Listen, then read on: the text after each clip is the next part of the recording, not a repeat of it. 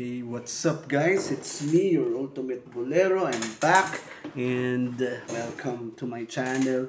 The NBA All-Star Game 2021 has already concluded, All-Star Weekend, and maganda yung naging laban.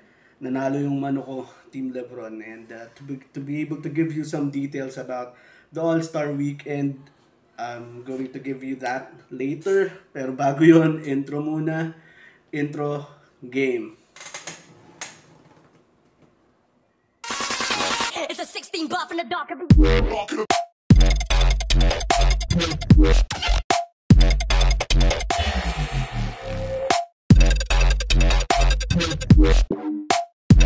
a 16 buff in the dark.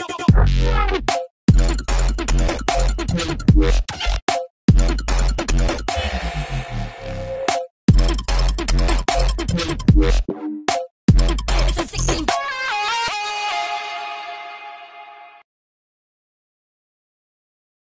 So, ayun na. Dito na ako nagbabalik ng Ultimate Bolero. And sabi ko nga, natapos na yung NBA All-Star Weekend 2021. So, it's a jam-packed weekend.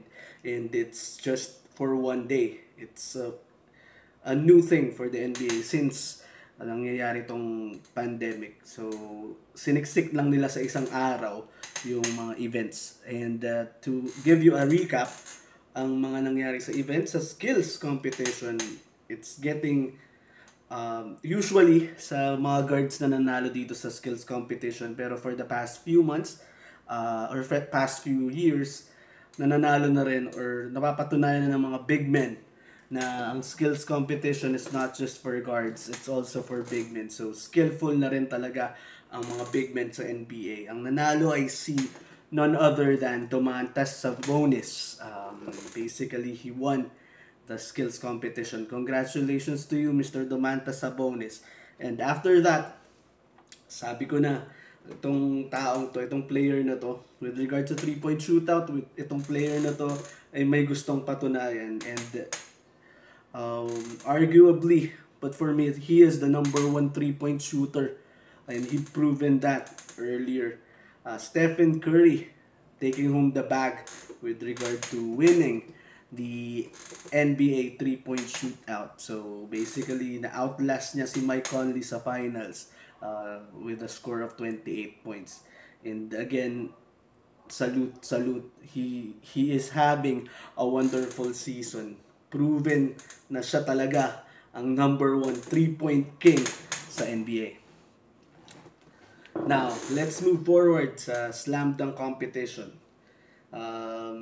Basically, yung mga sumali, young guns, si Anthony Simons, Cassius Stanley, and si Obi Toppin from the New York Knicks. And maganda naman, pero compared sa last few years ng NBA, hindi siya at par. Pero there are still awesome dunks and na-showcase ng mga batang to yung athleticism nila. And at the end of the competition, naungusan ni Anthony Simons si Obi Toppin sa kanyang almost kiss the ring dunk.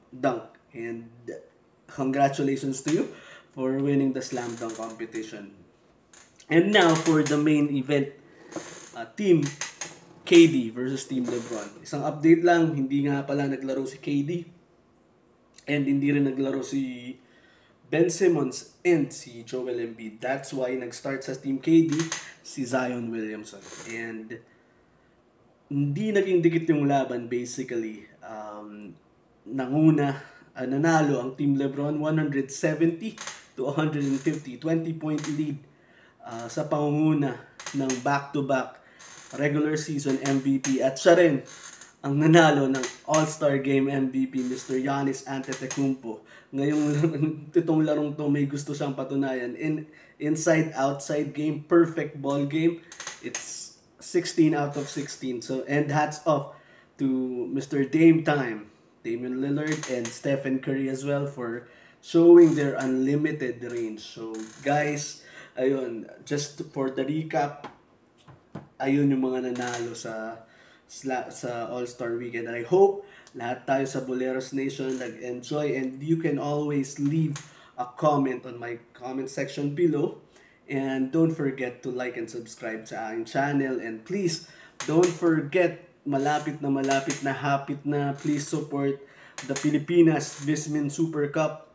Ito yung liga natin, atin to guys. And maraming salamat.